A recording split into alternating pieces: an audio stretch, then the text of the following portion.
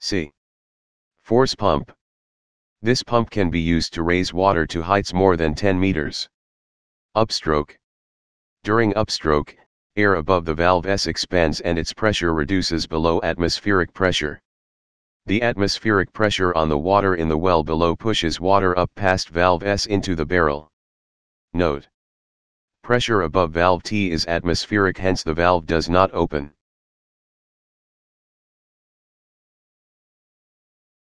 Downstroke. During downstroke, the valve S closes.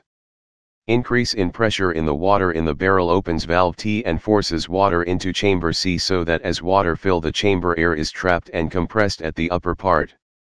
During the next stroke, valve T closes and the compressed air expands, ensuring continuous flow. Advantages of a force pump over a lift pump. 1. Force pump enables continuous flow of water. 2. Height to which water can be raised does not depend on the atmospheric pressure.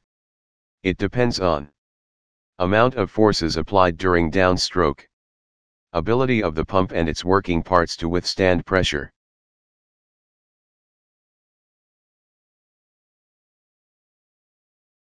D. The siphon. A tube can be used to empty tanks or draw petrol from petrol tanks in cars. Used in this way, it is referred as a siphon. Pressure on the surface of the liquid is atmospheric pressure. Since NC of the tube is below the surface A by height h, pressure at C is greater than that at the surface. The tube is first filled with the liquid, after which it will continue to run so long as NC is below the liquid surface.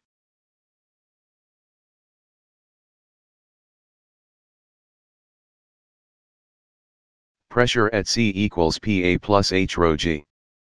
The excess pressure, H rho G, cause the liquid to flow out of NC.